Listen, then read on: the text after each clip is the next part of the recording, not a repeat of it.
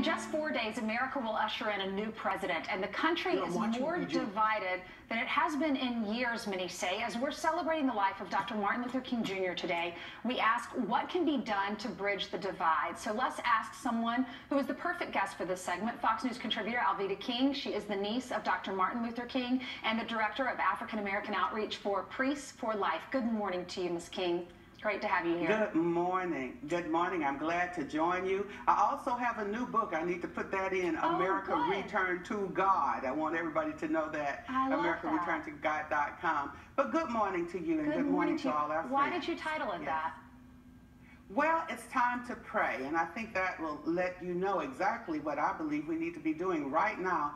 Rather than all of the controversy, we can pray and join the incoming president, our new president, Mr. Donald Trump, who is inviting leaders across America and all of the people to join in making our nation better. So if we can pray and do what Uncle ML, Martin Luther King Jr. said, learn to live together as brothers, and I add as sisters, or perish as fools, we can do this. We can do it together. Then what do you think about Congressman Lewis? He is from Atlanta, where you live and where your uncle, was preaching and grew up, lived as well. I've been to his house there, and it's such a special place. So what do you make of what Congressman Lewis is doing, saying, I'm not going to go to the inauguration, saying that this president is not a legitimate president, and many other people are following suit and are not going to go to the inauguration as well?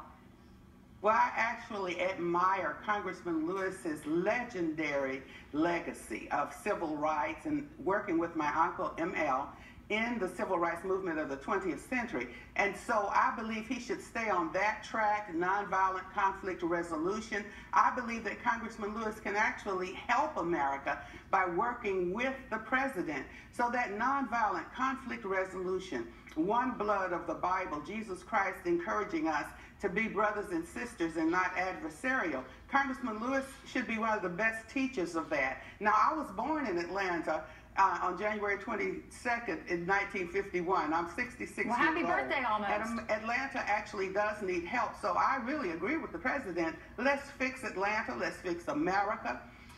Mr. Trump, I voted for him. I understood what he meant when he says, let's roll up our sleeves together, and we can do that. So I want to remind Congressman Lewis of that powerful legacy, and it has to be not adversarial, but to communicate nonviolently. And if anybody in America is fearful and tearful, pray together. Let's just pray. That's what my uncle would do today, my granddaddy, Daddy King, my daddy AD, and that's what I'm doing. Mm-hmm.